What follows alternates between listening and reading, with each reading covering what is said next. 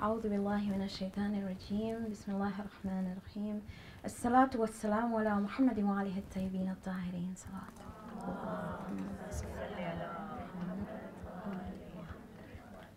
Oh my goodness, if you were at workshop, I'd say your moms haven't given you breakfast. Come on, can we have a salawat? Allahumma salli ala Muhammad wa ali Muhammad. Assalamu alaikum wa rahmatullahi wa barakatuh. That doesn't work for me. Okay, we'll start again. Assalamu alaikum wa rahmatullahi wa barakatuh. Thank you very much. I don't bite. I am not a scholar. I'm simply a mom. I've had 12 children. I've lost 7. I have 5 children. I have 5 grandchildren. I love the Quran and the Ahlul Bayt. That's basically who I am. And I'd like to share my love with you. Like I said, I'm no scholar. And at 61, I don't take prisoners. I say it as it is. Okay. So the afternoon tea was titled Seeking Your Full Potential Through the Quran. So we're going to go through, I think you've got some screens there that you can look at. And we're going to talk about what full potential is. It all started when I was telling my children, like I said, I got 5 of these, all different. And when I tell them, you know what, when you get to Jannah, for God's sakes, wait, take me with you. And they would say, Ma, what do you pray for us? And I say, so you get to the door of Jannah. And they would tell me, Ma, that doesn't work. Can you pray that we go in? So this is where it all started. That full potential is actually going in here and in the hereafter. Okay, so let's have a look at how this works. So your full potential means the best you can be. And again, I will talk to you like I talk to my children. My students are like my children. So I believe that there's 4 aspects of your life. You've got a physical, you've got a mental, you've got an emotional, and you've got a spiritual.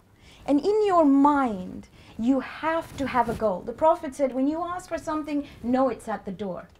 So you've got to imagine you're 70. I'm 61. I'm nearly there, okay? So you've got to imagine you're 70 or 80. What would you want to look like? And I remember at one stage, I'd said Joan Collins to someone. I'm not talking about what she does. I'm talking about how she looks after herself physically. Or anybody physically. I mean, do you really want to have, in Stanmore, we have so many chairs at the back, and they're actually slowly impinging on everybody else's places because people can't sit on the floor. Their knees are hurting too much. I don't want to be that.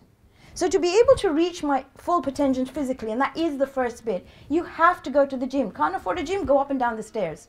Go vacuum. Go do something, but look after yourself. Pray Salah, 100 rakats a night is phenomenal.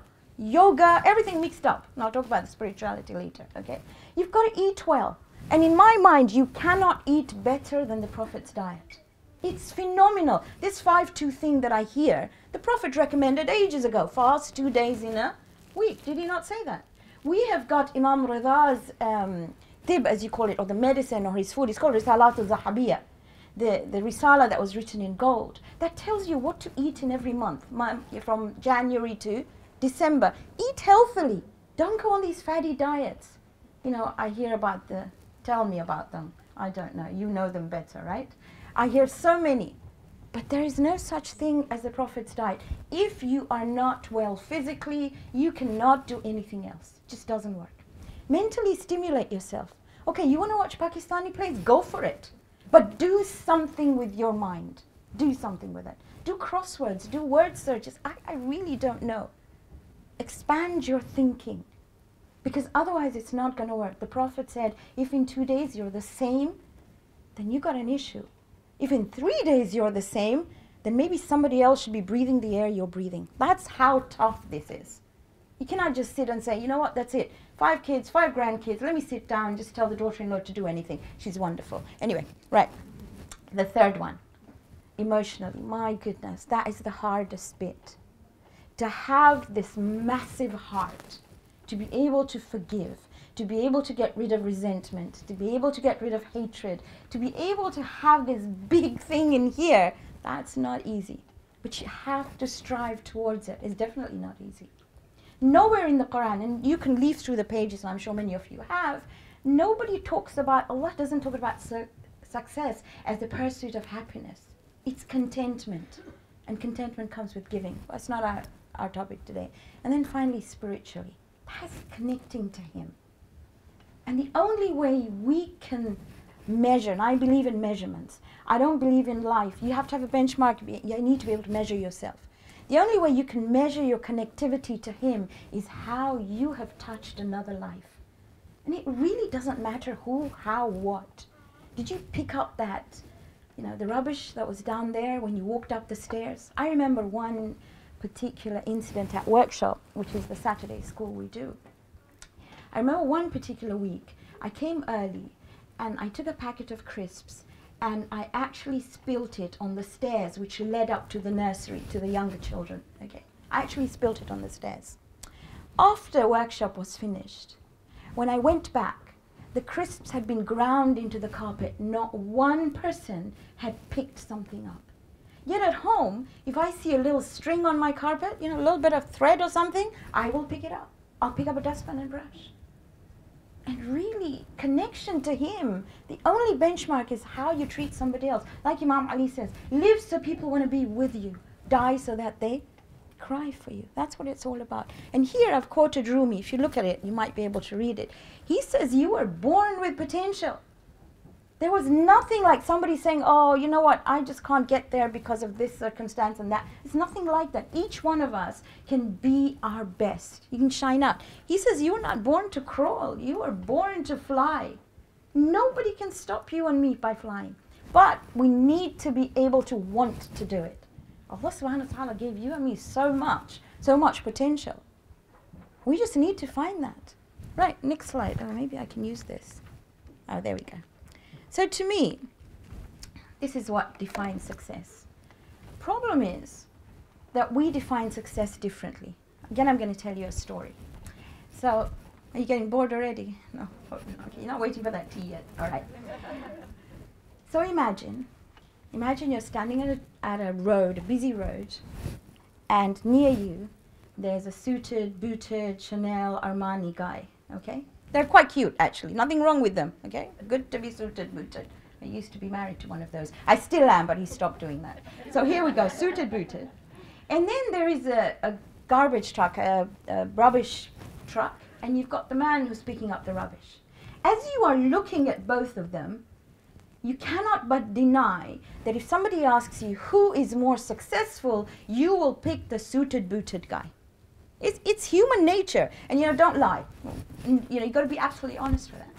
But then you saw a woman with a pushchair crossing the road, and a car was coming really fast, and it was the guy who cleaned the dustbins who rushed to save that child. The suited, booted guy just looked at his suit. Now, if I asked you after that, who is the more successful one, I can guarantee you will say the person who picked up the garbage. You had a paradigm shift because your humanity, your human nature, the divinity in you saw what was right and what was wrong. That's human beings. Now Allah in Surah Al-Asr, I don't think there is any surah in the Quran that matches this surah. And it's the shortest one. He actually defines what is divine success. And that is reaching our full potential. So if you look at Surah Al-Asr, even if you don't learn anything today, we'll look at Surah Al-Asr as our starting point. The companions of the Prophet, when they met each other, when they left each other, they would recite Surah Al-Asr. It was like that was their definitive thing that defined who they were. If you go into major companies today, I'm a psychotherapist by profession many years ago. Hold on, I'm 61, married for 44 years, do the math, okay? So, and I remember when I was working with companies, I used to work with Coots, and I remember the most money was spent in finding a mission statement that everybody, from the doorkeeper to the manager, would stick to. So you needed something that you could hold on to. To me, that is our mission statement, Surah Al-Asr, okay? So let's have a look at what it says. It starts off by saying, you all know it, can we recite it together? Bismillahir Rahmanir Rahim, wal asr, innal insana lafi khusr. إلا الذين آمنوا وعملوا الصالحات وتواصوا بالحق وتواصوا بالصبر. Right, so wal asr. When Allah swears, it's not because He wants to prove that it's true. He swears because He's trying to put something in our heads that's important. He's trying to tell me and you that what I'm swearing by is really important. Asr means to squeeze. And if you looked at the previous slide, that's literally asr. Asr means, you know, many of you speak Arabic, so asir is juice, right? So asr is squeezing. It squeezes, time squeezes the dunya into the akhirah. The time of asr squeezes the day into the night. In ancient times, people used to stop work at the time of asr. So asr is really the end of a productive day. But if you look at the quote from Imam Ali, every breath is a step to the end of life. So Allah is swearing by time. It is the only commodity you and I have that is so very valuable. So he's swearing by it. Then he says, Innal insana lafi khusr. My goodness, it is such a difficult statement to take, to swallow. Every human being is in loss. So he's made a blank statement. He didn't say Muslim, non-Muslim. He just said every human being, now I'll paraphrase this, every human being who does not use their time properly, who does not have time management in their life, who is unable to recognize the value of time is at loss. But he says illa alladina, and there's two parts to this. The first part is individual responsibility. My first responsibility to myself is to wake up. Do I believe or don't I believe? Do I trust or don't I trust? And that comes at the most difficult times of your life. In easy times, life is easy. But in difficult times, do you trust in God or not? Do you say, well, فَوِّضُ أَمْرِي اللَّهِ إِنَّ اللَّهَ بَصِيرٌ بِالْعِبَادِ. I have done my best and I've handed it over to Him and He will look after me. Do I do that or not? So I'm going to look at myself. So he says the first part of success is being secure. And when you're secure, you radiate that security to others. The only way to benchmark that belief is amilus salihat. Now, those of you who know Arabic know that good deeds is such a, I can't call it a bad translation. It's a different translation. Good in Arabic is khair, is it not? Sulh, from where salihat comes, means to put two things together. So amilus salihat is first fix what is broken in you. Look inside you, fix what is broken. Do you hate? Are you jealous? Do you gossip? What do? Is there something in you that causes resentment? Start fixing that first, and then help fixing somebody else. We're so quick to judge. You see how we judge? Oh my goodness. But there's one judge, position taken, when it's empty, we'll all apply. We're somehow in this, I don't know what bubble we live in. But this one says, inner and outer. That's my, sorry, the spelling's wrong there, that's me. Individual responsibility is belief and amilus salihat. But that doesn't connote success in Allah's eyes. He says you need people. Once you've done that, you have a collective responsibility. So I have a responsibility, you have a responsibility to be able to transmit reality to people. Do you watch X Factor? No, you don't. You're too good to watch X Factor, right? No, you don't? Okay. Maybe those of you who know about X Factor know that sometimes people come on there whose parents have falsely told them how good they are. And they're awful. Nobody woke them up to reality that they're not good enough. And they're made a laughing stock. So tawassaw bil haqq means to be able to counsel one another to reality, to truth, to purpose, to justice. Now that's tough. That's not easy. If somebody came up to you and said, do I look good in this? What do you say? You look different. Everybody has their own way. But if they're a good friend of yours, you might say maybe if you adjusted it slightly, it might work better for you. And that's where tawassaw bis sabr comes. To be able to give them strength, motivate, be able to tell them or give them the softer part of reality. And this is not something that is an optionality. This is how time should be spent. Making myself better and then fixing other people. Or helping to fix other people, to raise somebody who's fallen, to be able to assist. That's what life's about.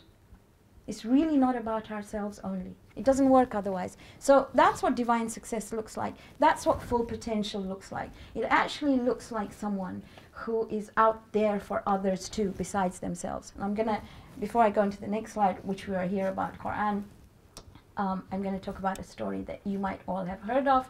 If you have, I'm sorry, but in Naf'at al-Dhikra, Quran says it is good to repeat something. So we have an amazing scholar called Allama Hilli. Anybody heard of him? You heard of him, haven't you? Child prodigy, phenomenal person. So he was quite light-hearted. People always tell me, did the prophets and imams laugh? Did the companions laugh? Oh my God, they laughed a lot. Okay, it's about smiling. The first hadith of the prophet that my father taught me was smile. Okay. All right, it's okay. It's okay. Okay. So Allama Hilli had a friend, and they made a pact with each other. And they said, you know what? The first one who dies will come in the other person's dream and tell them what's happening down there. So, well, so happened that Allama Hilli dies. And he sees his friend doesn't see him for a long time. And then he comes in his dream and he says, what happened to you? I mean, you just disappeared. Were there lots of women up there? I mean, you know, what happened? You just went. He said, it's difficult trying to work out my whole life and account for it. I had to account for everything that was there. And I'm paraphrasing, okay? Look it up. So he said, but that's Qiyam. I said, I had to sort everything down there as well. So he said, what happened? He said, well, they told me, what did you bring from the world? And he said, did you see the amount of books I've written? He said, I mean, you all know about Bihar al-Anwar, right? Like loads, oceans of light, written by hand. He used to stick his hair in a plait and then pin it to the wall, so if sleep came over, it would pull him back. That's how he wrote. He said, I said, look at the books I've written.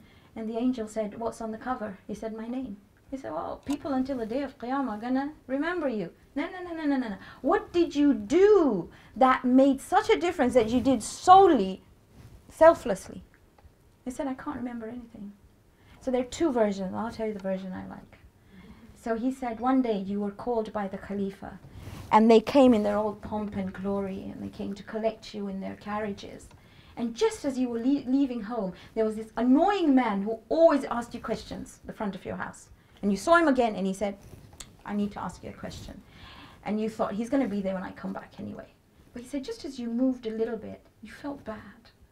So you came back, and you made them all go back. And this is talking about, at that time, the king's carriages. Even today, you have the same thing. You came back, you sat on the ground, and you answered his questions. And then you went. That is what God accepted. Now, if we can understand the level of what it is when it comes from here, of how we assist others, or how you make an impact to others, this is what really matters. Okay, so that in essence is reaching your full potential. When you can reach out to somebody else without wanting anything else, when we can within ourselves, heal ourselves, and take these broken bits out, that's what full potential is all about. It's as simple as that. Okay. I'm not forgetting Salah and Saum and Hajj and Zakat. That's all part of fiqh, and that's all your soul food. So can we have a salawat, please? Allahumma salli ala Muhammad wa ali Muhammad wa ajil faraj. So we're going to have the next presentation. We're going to talk about the Quran. You can have a breather if you want while they put it on.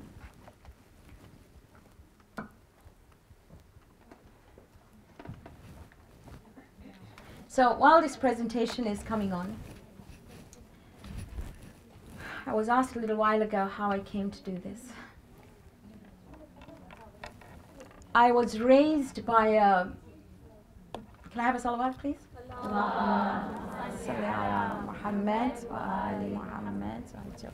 Before they put this on, I'll just give you a little preamble. I was raised by a father who was phenomenal. I'm the eldest of 4. My father used to be a very successful businessman, but he used to be the muazzin for the little town that we lived in. My father died when he was 38 of a penicillin injection reaction. I was 10, my younger sister was 2. And my mother tried to raise us, but we were sent out to various different relations. And the atmosphere that we grew up in was different from what my father had raised us. But the impact that he had on our lives was amazing. I got married to a very awesome man when I was 16. I turned 17 10 days after I got married. My grandmother said, he can't even afford your talcum powder. But I'm still married, 44 years, and I'm still here. So he was awesome. many things happen in life, lots of things happen. And it was one of those difficult moments in life when you think, where do you turn to? And when you don't have a father, you want to turn to something that you know is definitive, that will not move its goalposts, that is not human, something that will always be there. And I still remember that day. Maybe, it's not something I share very often, but I was pregnant with my son, and something happened that wasn't something I could take too much. I was living in a place called Nairobi. I remember sitting in my bedroom and thinking, you know what, that's it. I don't want to live anymore.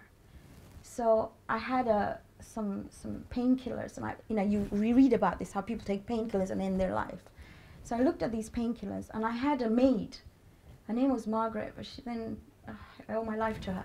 So then she turned her name to Jamila. But anyway, Margaret came up and she said, and in Swahili, Mama Zara means mother of Zara. My oldest daughter is called Zara. She said, Mama Zara, what are you doing? I said, I'm looking at that.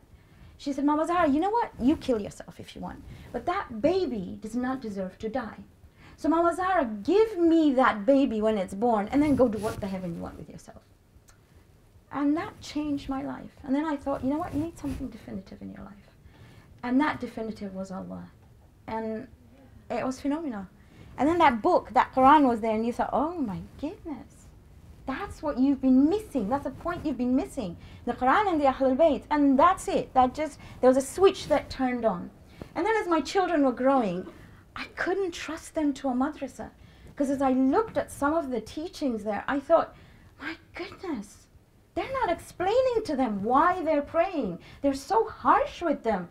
Read Quran, or else if you don't pray, you will go into Jahannam, and there will be snakes in your... I'm thinking, are you serious? That is not the love I know from my Creator.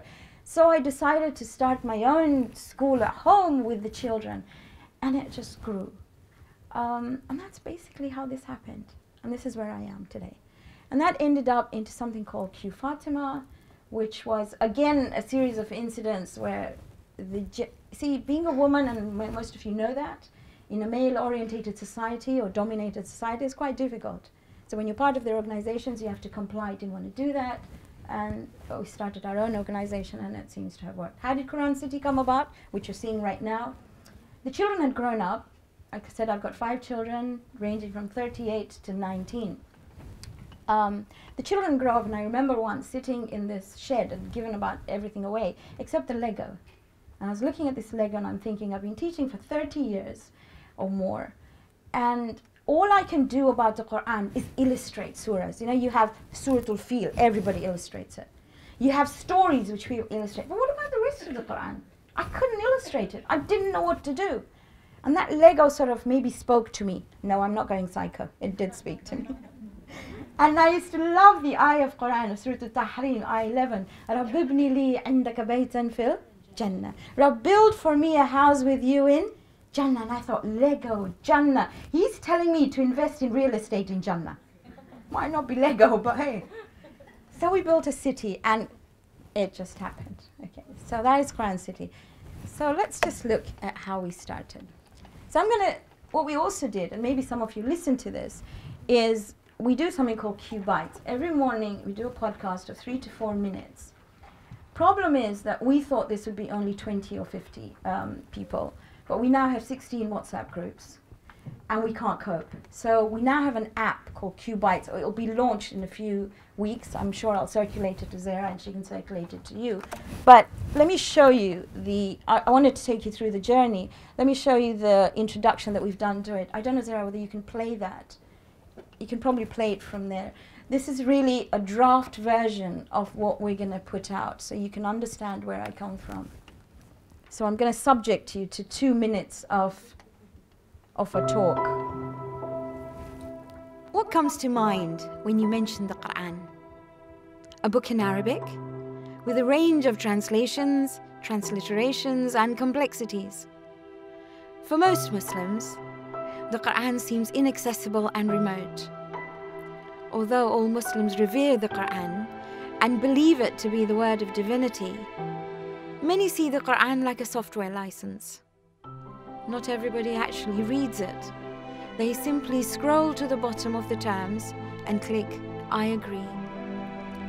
The challenge was to make this wisdom accessible to all by translating it into the language we use every day and delivering it in a way to suit our busy lifestyles. Imagine if this was your starting point. That's where Q Bites comes in. With daily podcasts covering different topics, Q Bites allows us to comfortably navigate the Quran and shows you how to apply its teachings to your life. We've mapped the Quran as a city that we can guide you through with each podcast. The 114 chapters translating into 114 buildings, with the 6,236 verses placed into relevant subject floors. Everything within context, coming seamlessly together in one unified thread that allows us a deeper understanding of why the Quran is still so relevant today and how we can apply the Quran to our daily lives. Seen in both children and adults alike, this is a proven method of learning the divine text, connecting us to the Quran in a way rarely experienced before. Try Q Bites and join us on a journey of discovering the Quran. Thank you. So we will let you know when the app is out, because it just makes life easier. At the moment, every morning it's trying to upload onto 16 WhatsApp groups and trying to work this out, but we'll let you know. Okay, so I'm going to start with that verse. This is a verse from Surah Al-Qamar, Surah number 54. And he says, Bismillah ar-Rahman ar-Rahim, وَلَقَدْ يَسَّرْنَا الْقُرْآنَ لِلذِّكْرِ. وَلَقَدْ, indeed. يَسَّرْنَا, we have made it so easy for you to internalize the Quran. فَهَلْ مِن مُدَّكِرٍ. Now, if you know even a little bit of Arabic, you know remembrance is dhikr. You know that, right? We call somebody who sits on the minbar a zakir or zakira. It's actually dhakir or dhakira. That is difficult to pronounce. Now, in Arabic, if you know a little bit of Arabic, you'll know that the easier to pronounce a word, the easier that act is. So Allah does not say muddakir, or He doesn't say muddakir, He says muddakir. So in other words, He's saying, is there anyone who will put a teeny bit of effort to be able to understand this text? That's what He's saying. And He says that 4 times, 17, I think it's 23, 33, 40, something like that. But 4 times in that surah, He tells you and me, will you put a little bit of effort into it? We're so scared of this book, it's crazy. So I'm hoping, I'm going to move away a bit.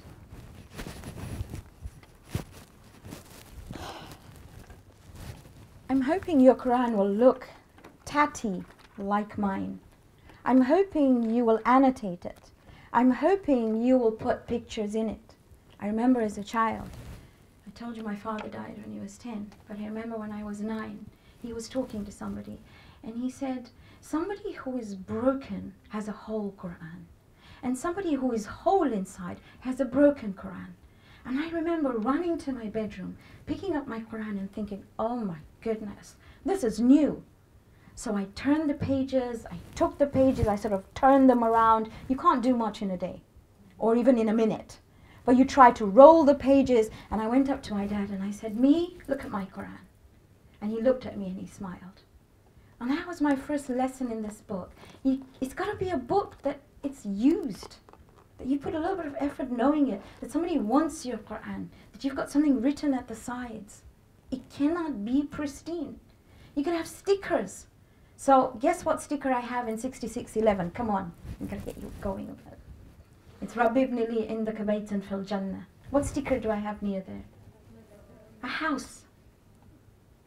I'm going to tell you a story about my student. She was 5 when I taught her this.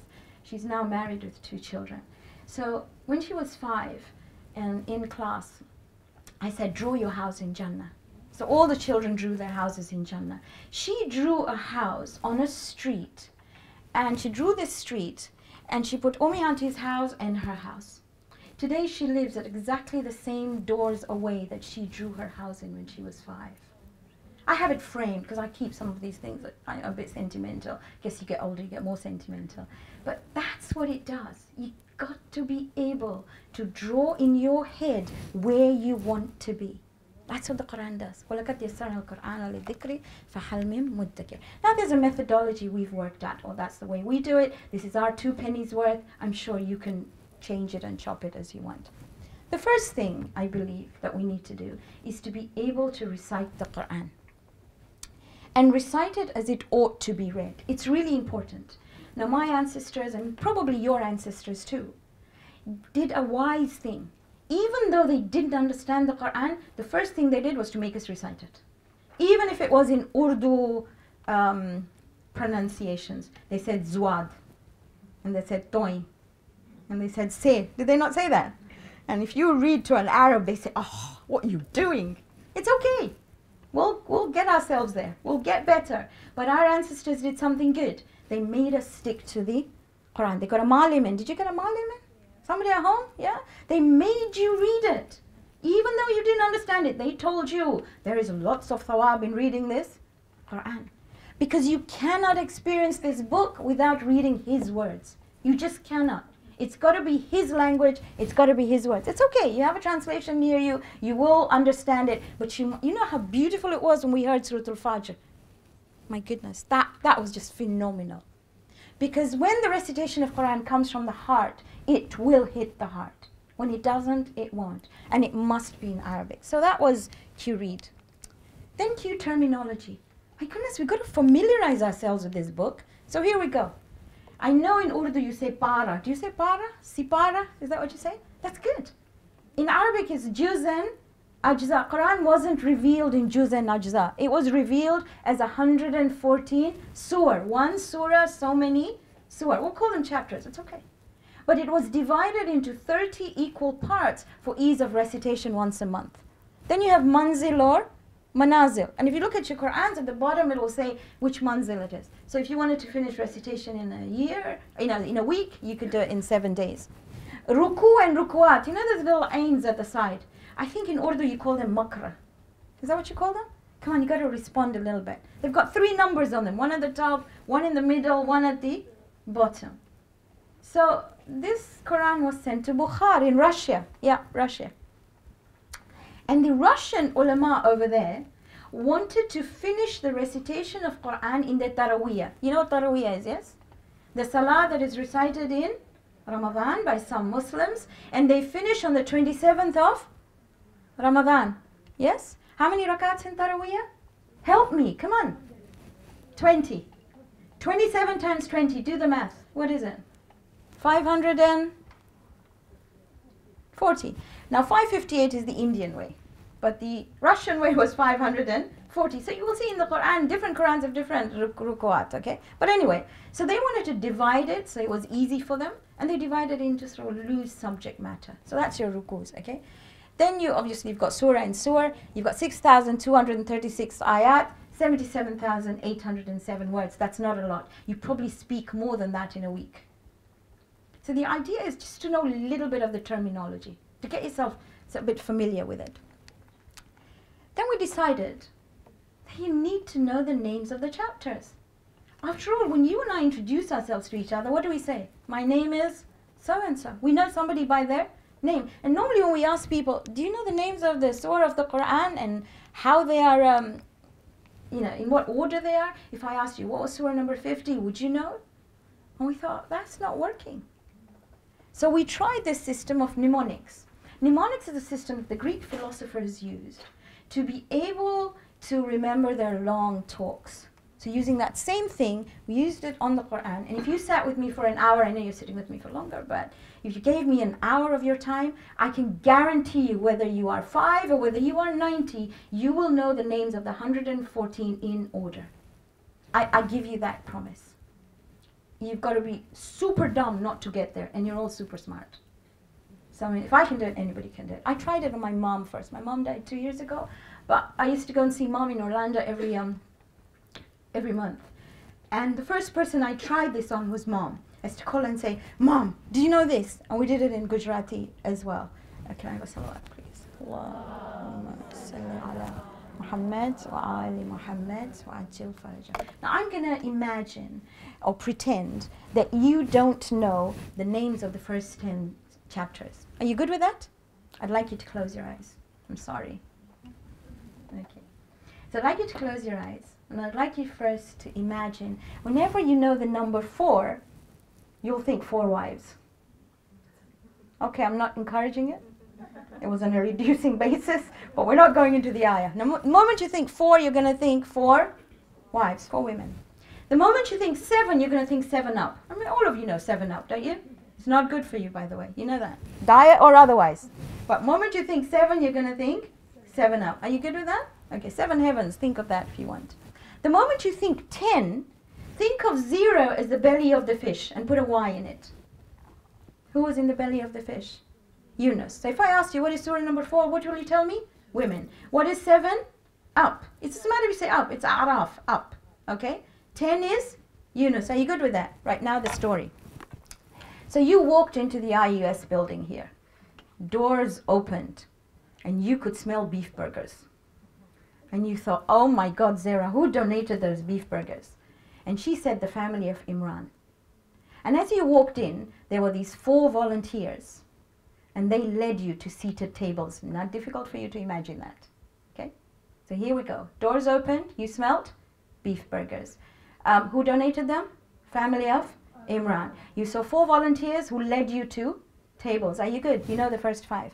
Doors opened. Fatiha. Second one, Baqarah. Third one, Al Imran. Fourth one, Nisa, women. Fifth one, Ma'idah. You good with that?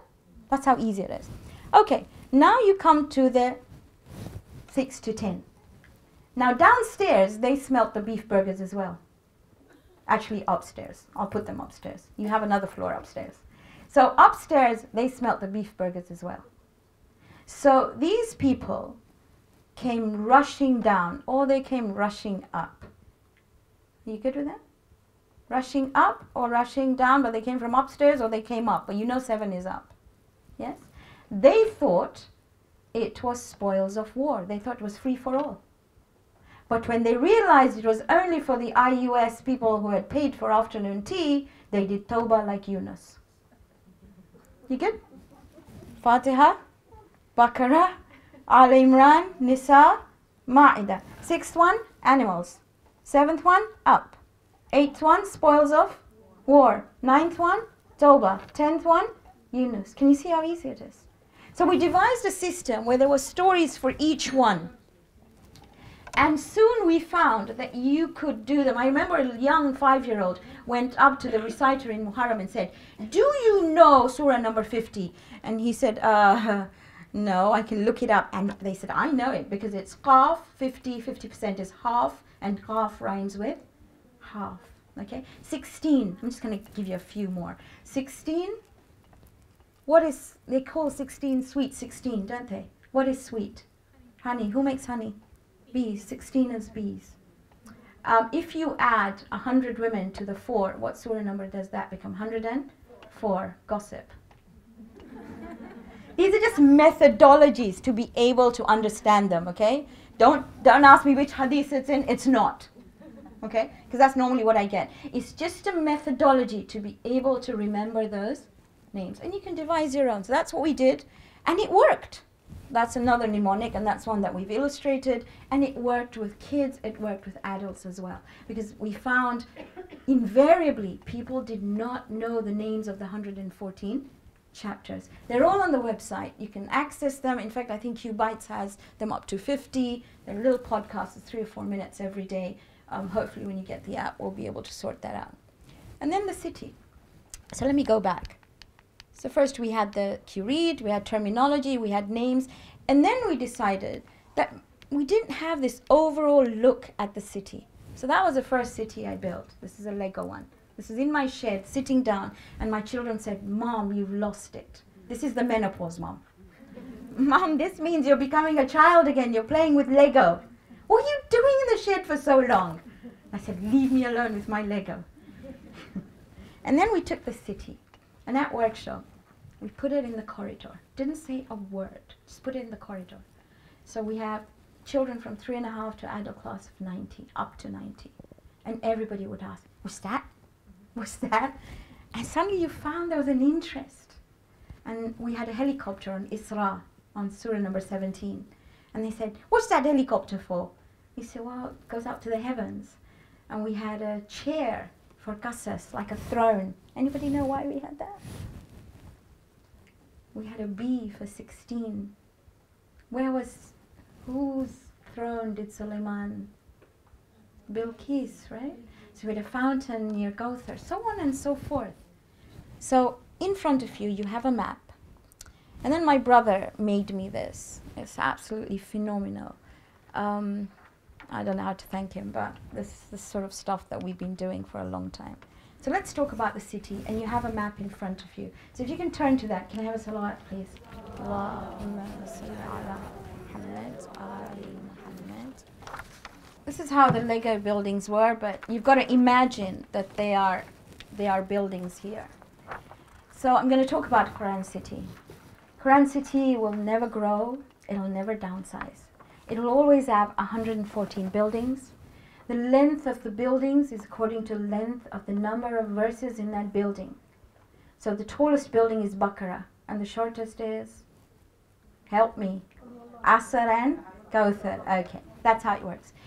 There are 86 Makki and 28 Madani buildings.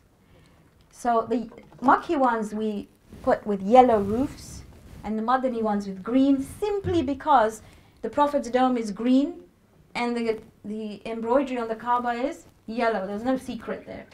The 86 generally talk about the why of religion. The Tawheed, which is reaching your full potential with divinity. The guidance to reach your full potential, which is your prophets and your imams and the book. And finally, accountability, which is what you call Qiyamah. Most of you, I presume, when you went to madrasa, they told you the Usul-e-Din are 5. Tawheed, Adala, Nabuwa, Imama, Qiyamah. So Tawheed and Adala go together. The only reason we separated Adala was because with other schools of thought, their concept of Adala was different, so we wanted to highlight it. Guidance was the prophets and the imams. And finally, accountability. So in essence, it's Tawheed. It is, in other words, reaching your full potential with Allah. You've got guidance to get there, and then all of this is accountable. There has to be a benchmark. And you'll see there are 86 of those. Yet, in most Muslim societies, the first thing we teach our children is the how of religion. We forget to emphasize the why. And I feel that is where the problem lies. If we do not pray, if we do not fast, it's because we haven't understood why. I find it extremely difficult to explain to someone that I pray without understanding what I'm saying. I just cannot fathom that. I tell children, a friend of yours came home, it's time for Salah, and you say, excuse me, I have to go and pray. And they say, can I watch you? Yeah, of course you can. So they sit and they watch you. And they say, what are you saying? I don't know. Oh, why are you doing that? I don't know. I mean, I wouldn't want to be a Muslim. I just wouldn't. Because I don't understand what I'm doing. I come to the mosque and there's, in my language, in Kachi, we say, we pare and pare and pare. We read and we read and we read and we read. What are you reading? Don't know. Dua al-Qamel, my goodness. We have a time limit at Stanmore. If you cannot read it in 25 minutes, you don't get the microphone. Are you serious? So these are sort of things that are important. So here are 86. And then we looked at the morphology of Medina, how the Prophet created Medina. Okay? So these suburbs were done with the morphology of Medina. So I'm not going to go through all of them. You can go through the website to see them. But I've got a Quran City Center. The Quran City Center has got 4 chapters which relate to the Quran. There's Furqan, which is who you become if you follow divine guidance and who you are if you don't. There is Alaq, which are the first 5 ayat were revealed. That is how. Qadr is when the Quran was revealed, and Bayyina is what the Quran is about. If you look at this, I'm going to take you very quickly through it. The yellow section, you know, the divine center, the Hamidat and the Musabbihat is basically a Tawheed. Then you go into guidance, where you've got Muhammad Square and the city center. And then right at the top, you've got Qiyamah Close, which is your accountability. In the 4 corners, we've got the naughty corner, which we've put exile corner. Can you see that? To come out of exile corner, you have to go to Tawbah turn. Can you see that? Yeah. There's a woman's corner, which is pink. There's a Qul corner. There are 5 chapters that begin with Qul. There's a Kaaba corner. Can you see the healthy zone? My favorite is the comfort zone. I mean, Duha and Inshira, I absolutely adore. You know, these were sent to the Prophet when life was really difficult. You can imagine, you know, there's a period of time when there's no revelation. And everybody said, oh, so your God has forsaken you. See? You don't even know how to speak anymore. Especially Jamila, who was Abu Lahab's wife. She's like power couple, posh and Beks of Makkah. Okay? So here's her with a red necklace. Her, you know, she was really pretty as well, really intelligent as well. She had virtually everything that you could call success in that part of the world. And she taunted him like nobody's business. He was really, really sad.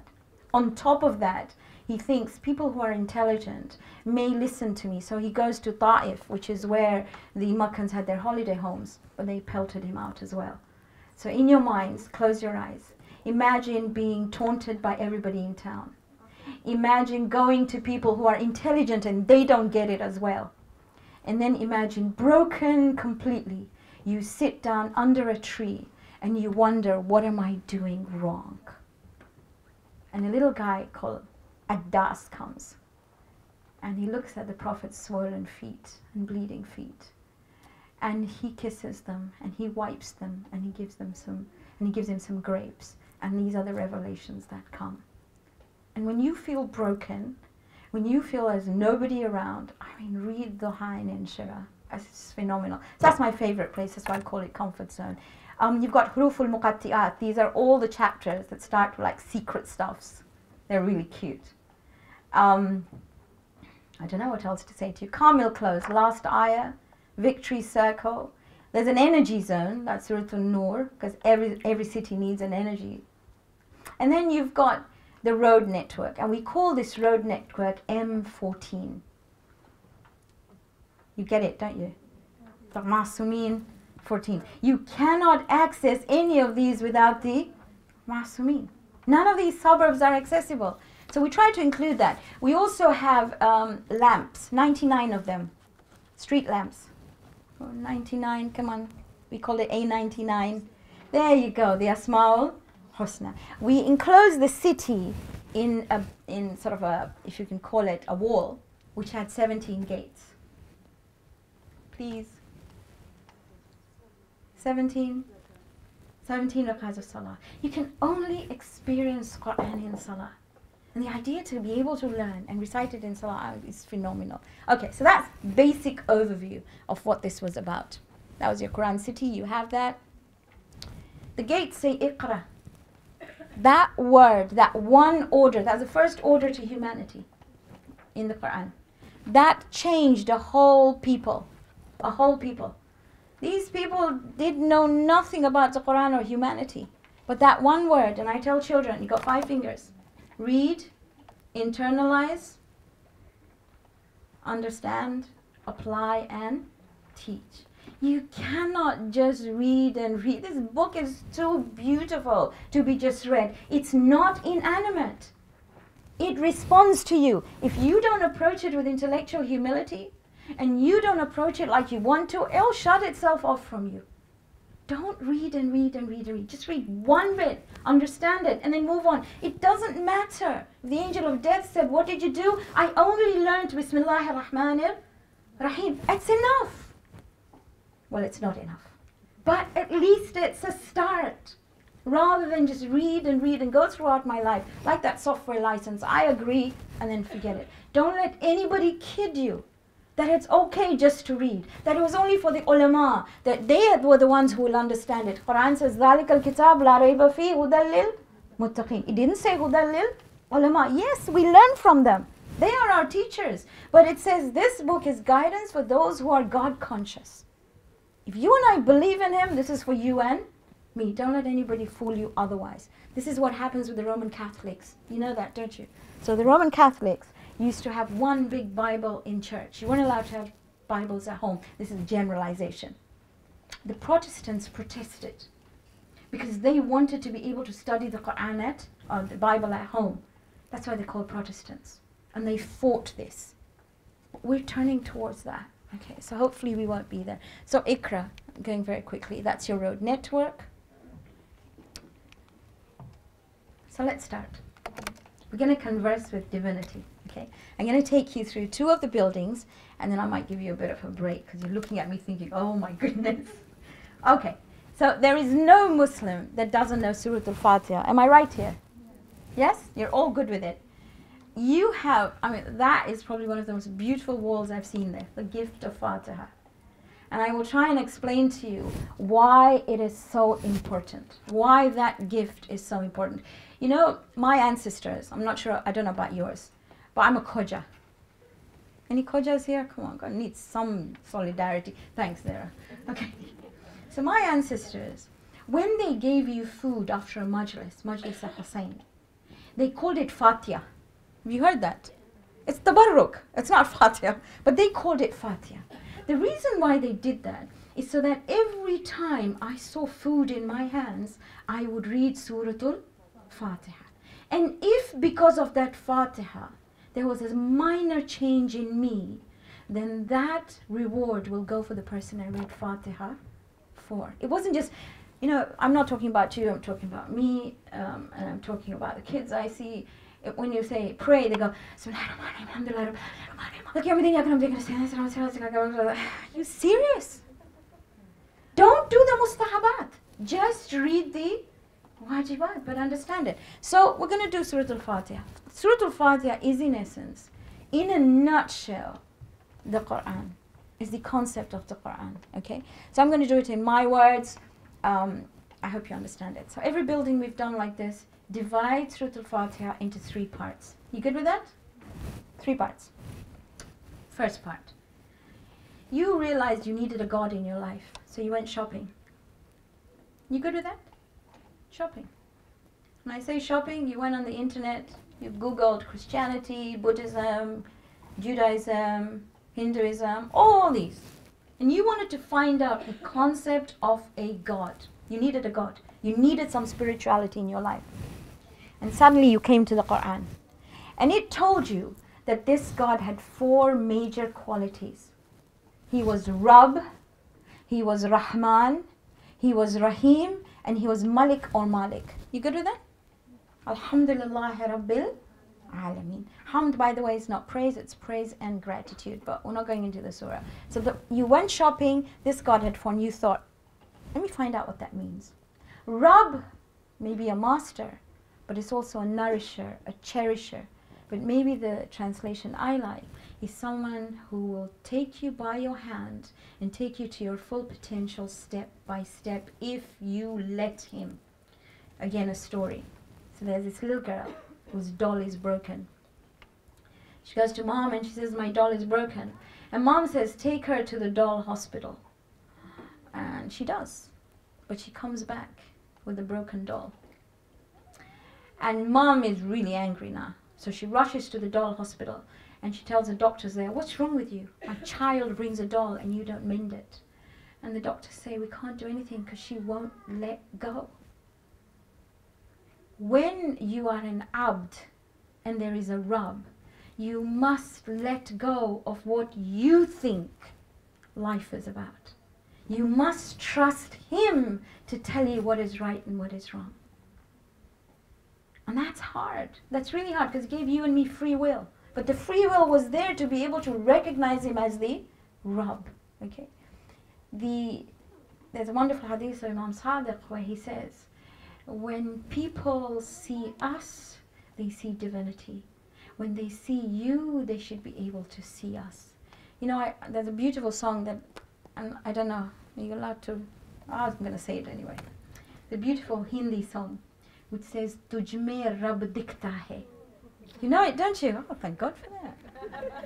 The idea is for people to be able to see God in you, divinity in you, where you reflect. Because the Prophet said, Takhalluku bi akhlaqil la. Adopt in yourself the akhlaq of Allah. So it's really important that, you know, that's how they're drawn to you. So here we go, Rabb. You've got to be a reflection of him. He's Rahman and Rahim. And that's what you recite in Bismillah ar-Rahman ar-Rahim. I will go there in a minute. Rahman in essence is He's expansive in his mercy. But it's immediate, it's urgent, it may be sometimes temporal, but he's Rahman. Rahim is constant, Rahim is particular. That means Rahim is for a particular group, Rahman is for all. The way I explain to children is when you have a toothache, where do you go? Dentist, okay. So you go to the dentist, and that's where Rahmaniya comes in.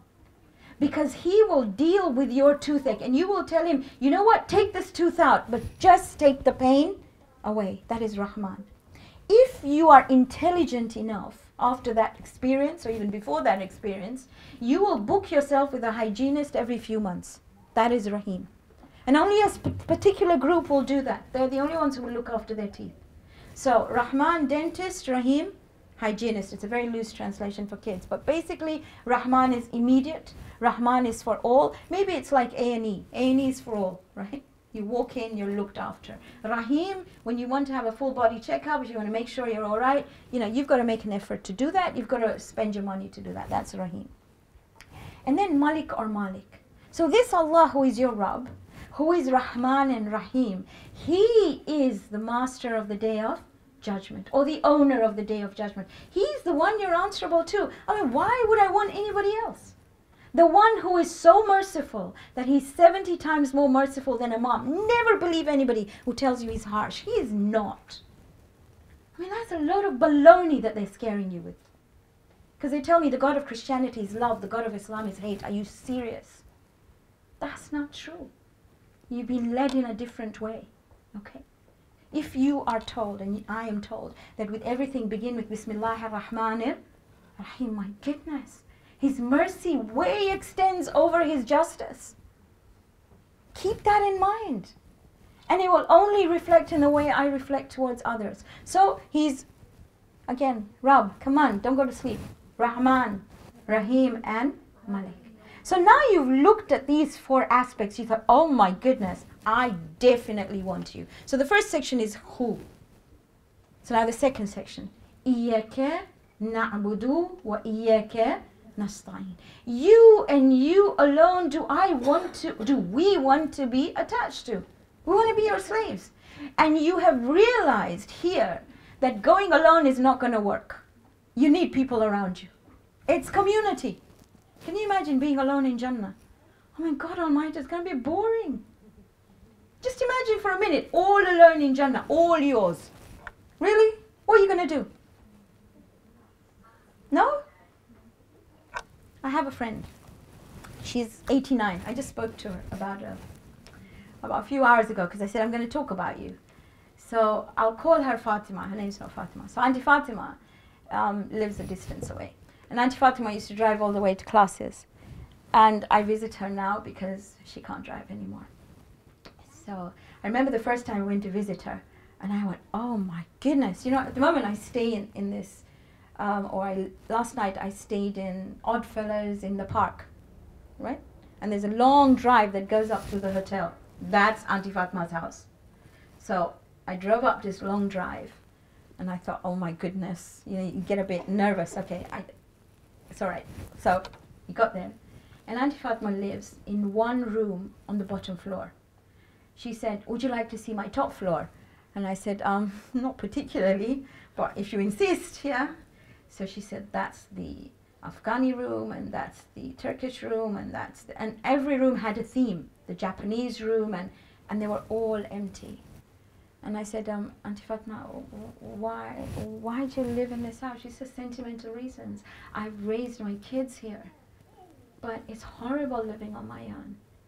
And that's when you sat down and you thought, and there's nothing against Auntie Fatma, okay? I love her to bits. But I still don't understand why she doesn't want to downsize. So you imagine that's her Jannah, is it not? Yes? Everything you and I may have thought of Jannah was about, that's probably what it is. But it's lonely. So that's why you say, Iyaka na'budu, and that's where Asr comes in. You want to go together. Iyaka na'budu wa iyaka nasta'in. And you alone do we ask for help. Isti'ana is something you are striving for. You know Nasr is help. We just read Surah Nasr. But isti'ana is a word in Arabic where you are doing something and you need help. I am striving to be godlike.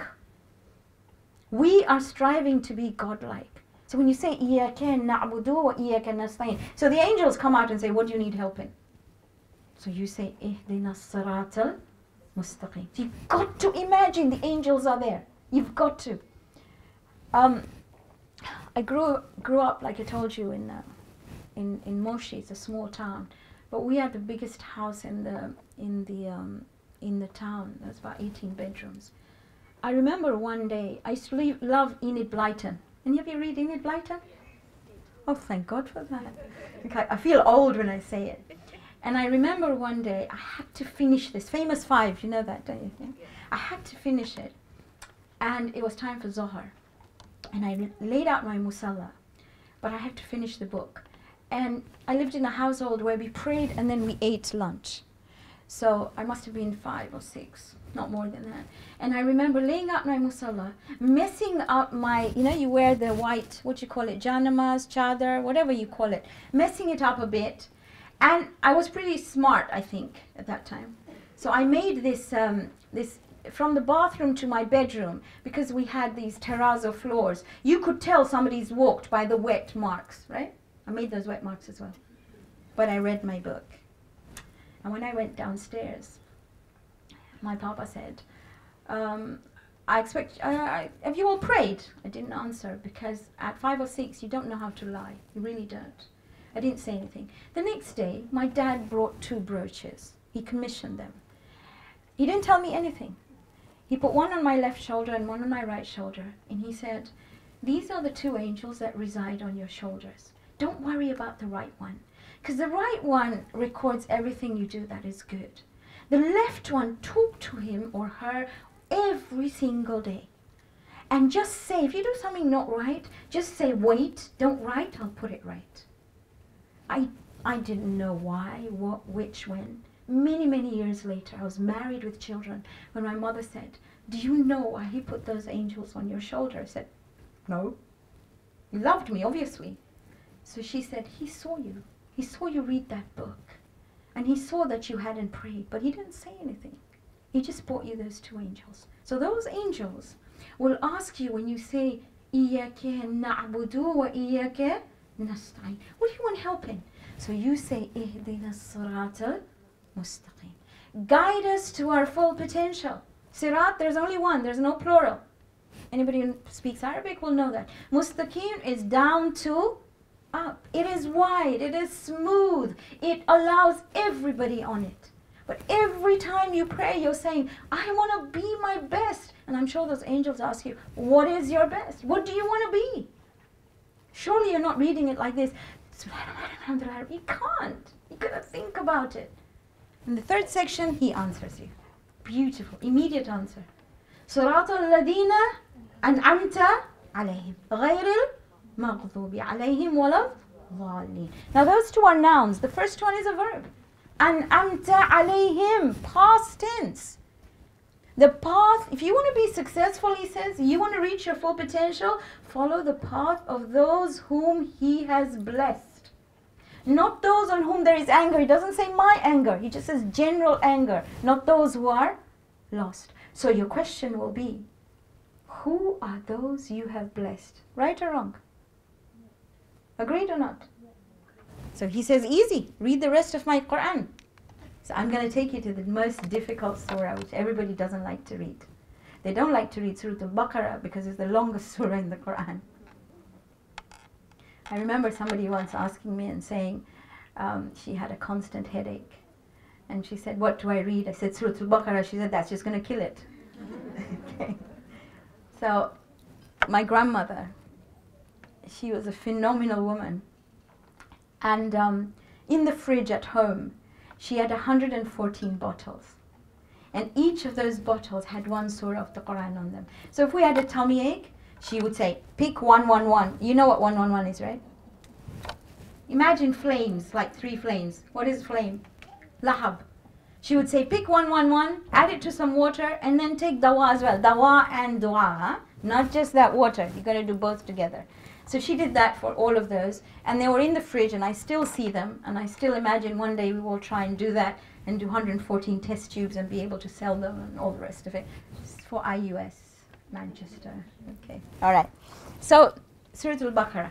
Longest surah, most difficult, right? Let's make it easy.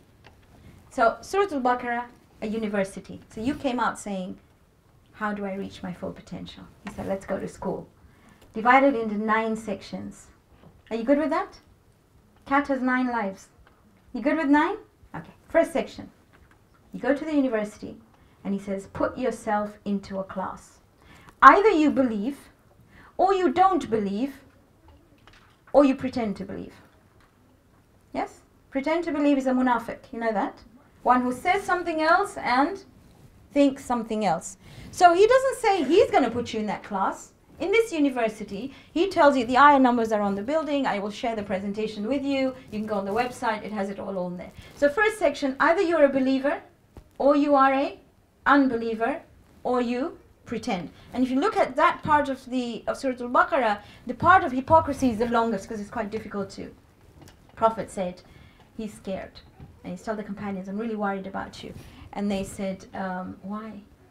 And he said, I'm scared of hypocrisy because it will enter you like a black ant on a black rock on a black night. Are you good with the first section? Second section, he says, this is me. So he talks about himself. Third section, you can read it up there. He says, this is my first student. Who was the first student? Adam. وَعَلَّمَ آدَمَ أَسْمَاءَ كُلَّهَا. That whole story is there. That's my first student. Next section, fourth one. These are my challenging students. To the kids, I say my naughty students. A major part of Baqarah is on the naughty students. Who are they? Bani Israel. We're very similar. The Prophet said that my ummah and the ummah of the Bani Israel are the right and left champals, or right and left sandals, right? So that's my naughty students as such. Then he says, this was my star student. Who was the star student? Come on. Ibrahim. So now you've learned the history of that university. He says, now I'm going to inaugurate you as a new nation, and he changes Qibla for you and me. So the eye of Qibla comes here. So now we've got a new class in this university. Next section, all the things you have to learn. He says, not enough. Because you only get a BSc. You want a master's?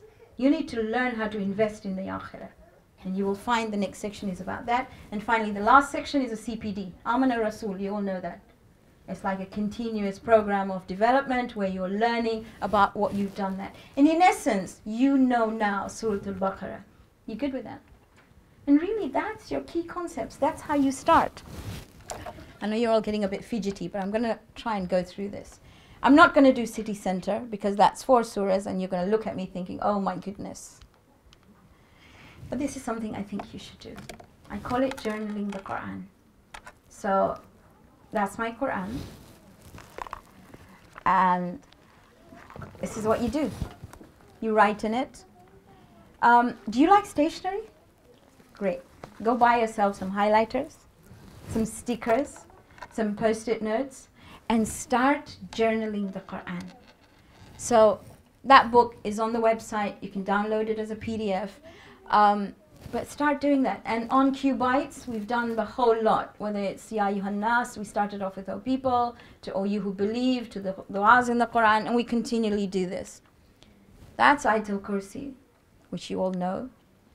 I love this. Why do you read so many salawats? Inna Allaha wa malaikatahu yusalluna ala nabi. Ya ayyuhal ladina amanu sallu alayhi wa sallimu taslima. Can we have a salawat? Allahumma salli ala Muhammad wa ali Muhammad wa ajil farajah. So 3356. You know what? There's not much you and I do that God does. We don't. The Creator and the created are so different. This is one place where we do what God does. Because he says, Inna Allaha wa malaikatahu yusalluna ala nabi. When you are reciting salawat, you are doing what God and the angels do. It's the only place that we do this. So when you're stuck in life and you've forgotten dua and inshira, just recite salawat. Keep on reciting it.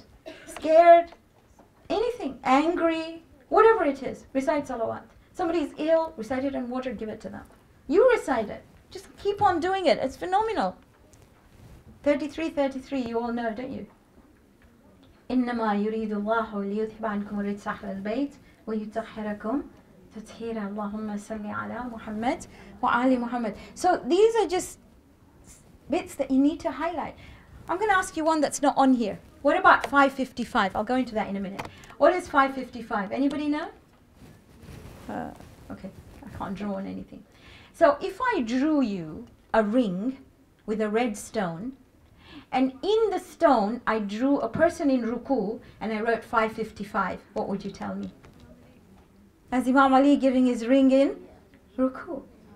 And you remember such numbers, and it's empowering because it's the book of God. But I'd like to end today with that. I love that. Absolutely adore it.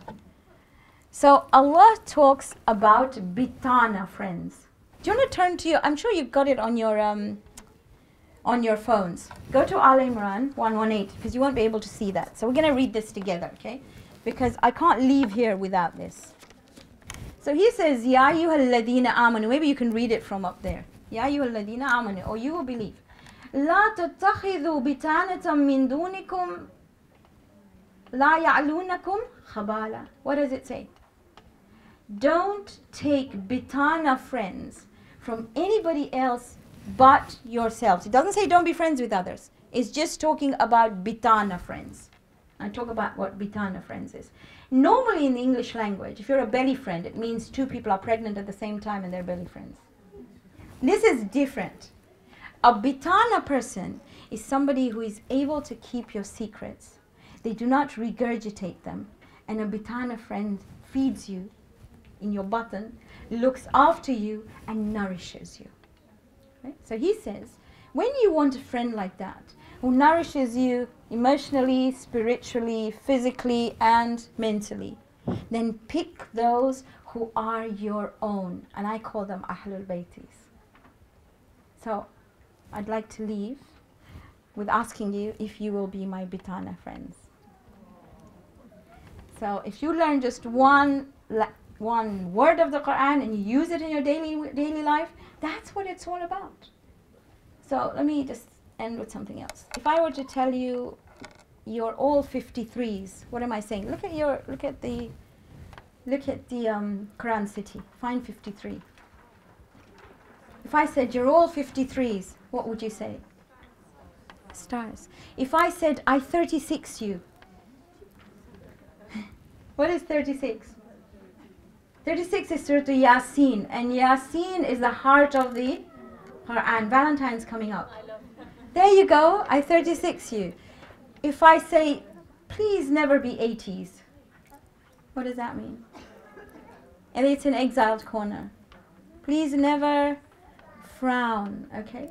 So you could use numbers, you could use names. If you start incorporating the Quran in your daily life, it has its own magical effect.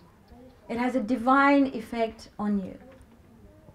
So I'd like to end, because I think I've spoken too much, with hopefully you learning this somehow, in whatever way you can. This is one methodology. I'm sure everybody has lots of different methodologies. I hope you will subscribe to Q Bytes at some point. It should be launched in the next month or so. We're still developing the app at the moment. And I hope you will be all part of this journey where we learn about the Quran. And thank you very much for listening. Jazakumullah khair.